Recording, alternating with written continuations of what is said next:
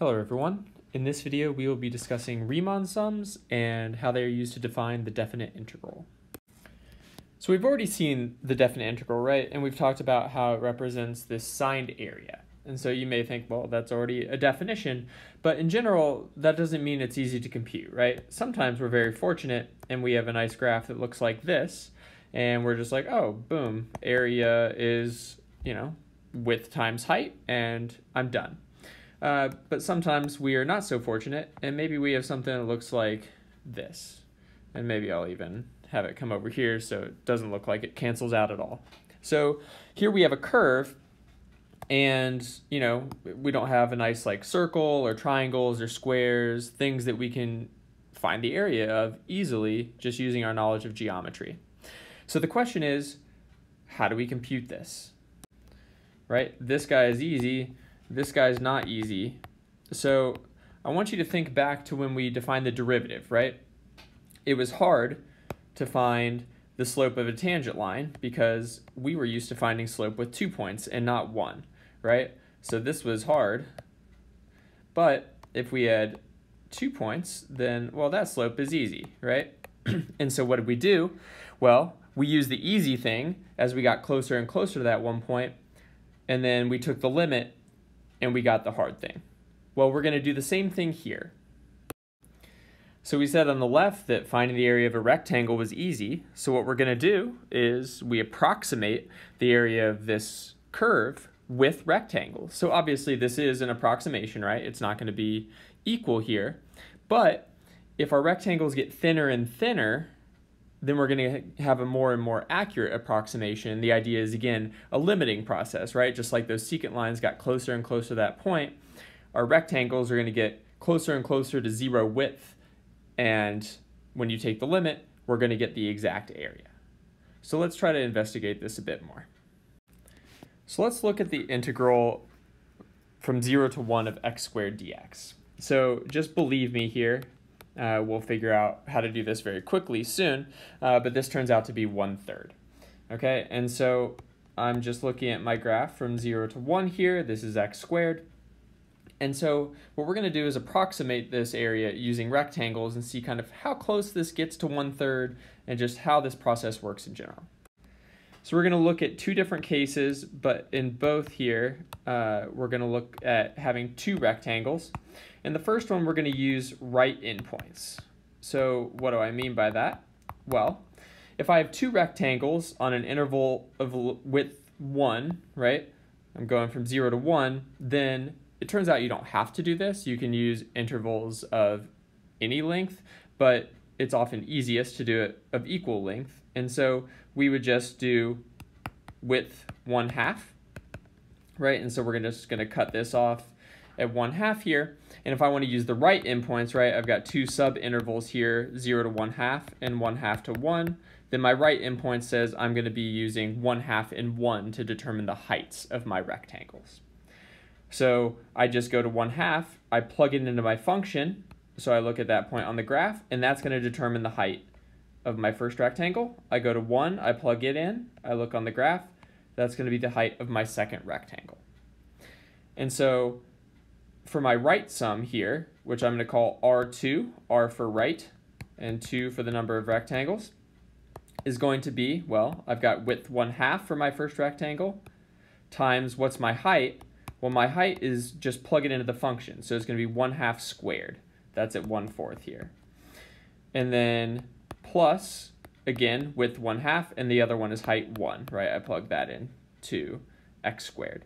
And so my end answer, this is 1/8 plus 1/2, and so I get 5/8, or about 0.625. I mean, that's not really about, that is exact.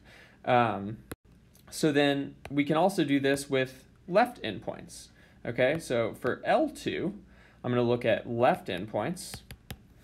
And so I'll still do width 1/2, but here I'm using the left. So I'm using 0 and I'm using 1/2.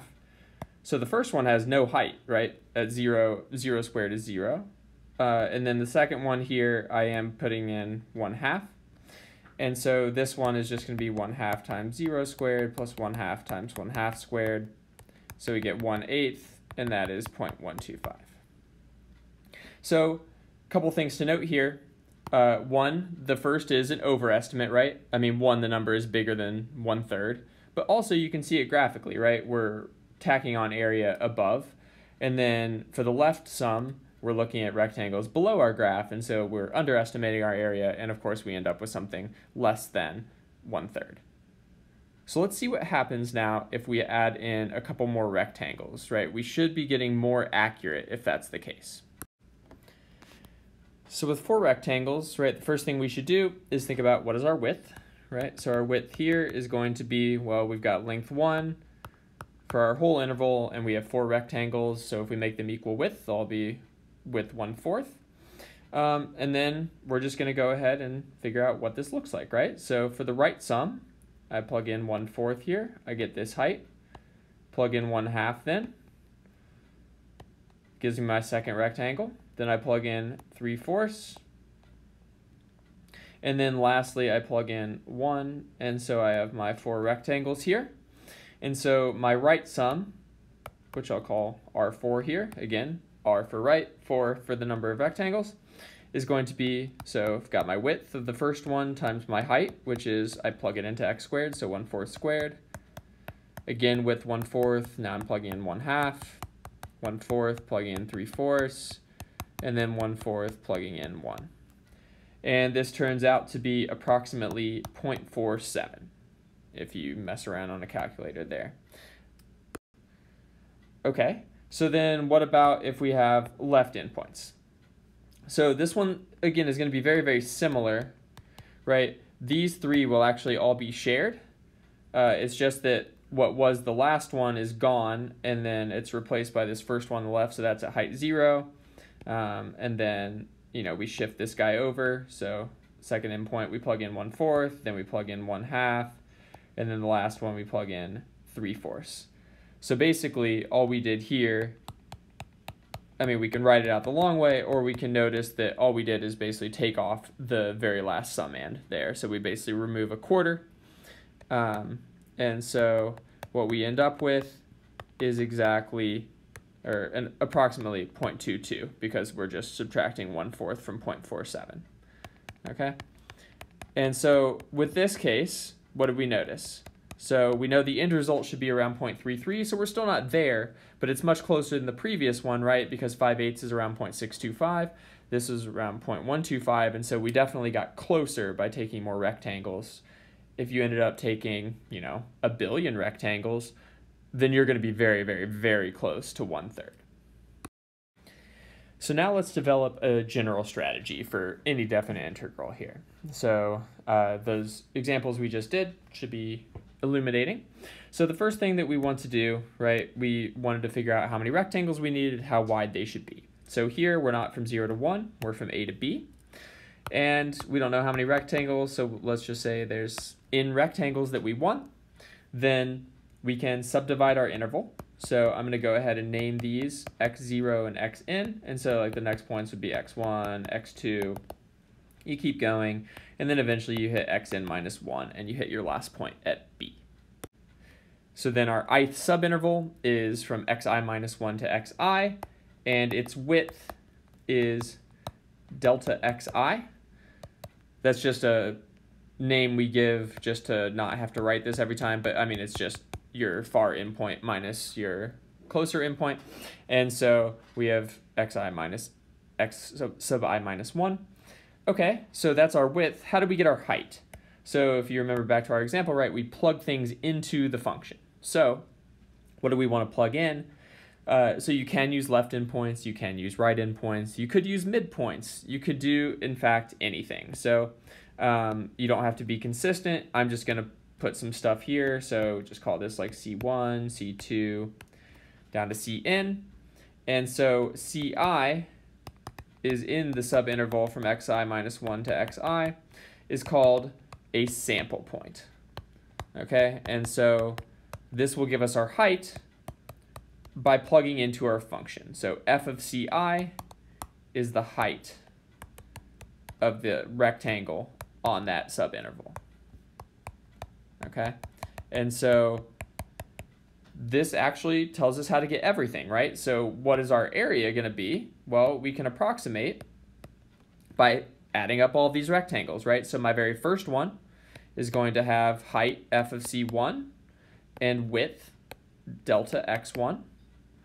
Okay, then my next one has height f of c2 times width delta x2, and you keep going. And then the very last one, you plug in cn and you do delta xn. Okay, and so this is an approximation. And of course, it's going to depend on the number of rectangles, how accurate this is. So this sum of areas of rectangles, this f of c1 delta x1 on down to f of cn delta xn, has a name, and it's called a Riemann sum. So it's named after a famous German mathematician named Bernhard Riemann. And you may see it in another guise. So this is called summation notation. So you may see I equals 1 to n of f of ci delta xi. These are the same. Okay, so this sigma notation here, right? This is a sigma, and the bottom thing is your step counter, right? So I equals 1, you plug in c1 and x1. I equals 2, you plug in c2 and x2. And this says you end at n, right? So that's exactly what we're doing up above. We do f of c1 delta x1 and then plus f of c2 delta x2, and the sigma means that we want to be adding all the things that we list out here. So just so this notation isn't completely new when we see it in class, this is what this will mean. Okay, so this gave us an approximation, right? But we want the exact area. So if I want to compute my definite integral, how do I get it? Well, like I was saying earlier, right? We want to take these rectangles to be thinner and thinner. How do we do that? Well, we take as many of them as we possibly can. So it's actually the limit as the number of rectangles goes to infinity of the Riemann sum. And it turns out you can use any and all Riemann sums here, right? So if you do left endpoints, you do right endpoints, like all of these, as you take them thinner and thinner, are going to go to the same thing if this limit exists, okay? So this process should feel somewhat similar to what we did with derivatives, right? We're basically taking something hard and we're approximating it by taking a limit of easy things. And so it's the same basic idea, it's just that calculating area is obviously a little bit different than calculating slope in terms of how you put it in practice. And so for your exercise, I want you to approximate the integral from 0 to 2 of x dx by using 4 rectangles. First using right endpoints, and then next using left endpoints. All right, thank you for watching.